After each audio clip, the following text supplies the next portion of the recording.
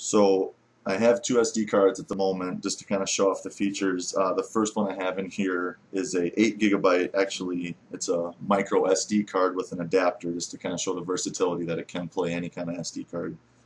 And on this one I have the movie sound effects that you'd get from Ghostbusters 1 or Ghostbusters 2. And then I'll show off this guy who I threw the video game sound effects on just to show you how easy it is to go between the two. Based on preferences or whatever you might want. So let me give her a little plug in here. I'm using a wall supply right now, but it's designed to be operated off a battery. Got a little power indication so you don't forget that you leave it on. One thing I'm a little hesitant on is the voltage regulator here gets a little bit warm. I am stepping it down from 12 volts to 3.3 for the microcontroller.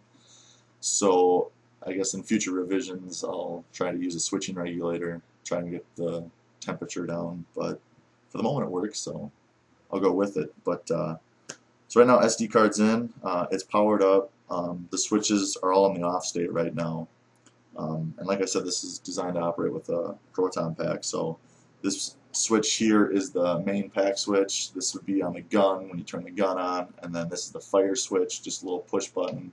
And then this would be, right now, my idea is an external song or something. So when I flick this switch, it'll play the Ghostbusters theme. So we'll hear that. So let me turn the volume up real quick because I don't know if we can hear it, but who knows? All right, turn the pack on.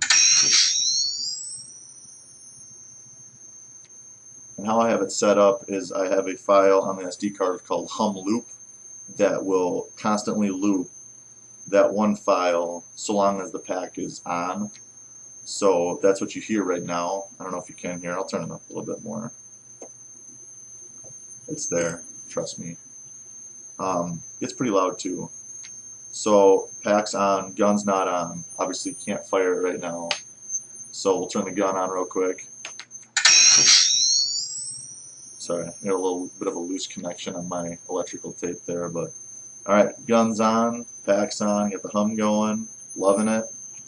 Go to fire the switch.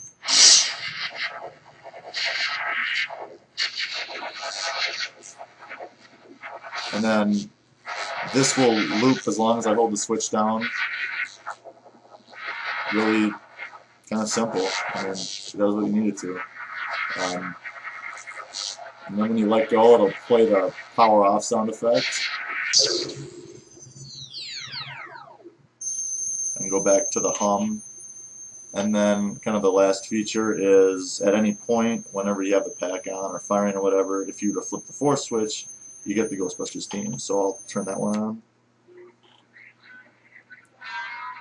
And you get the Ghostbusters theme. And this will loop as long as the switch is turned on. So that's this set of features. And I will plug in the other SD card here and we'll listen to some video game sound effects.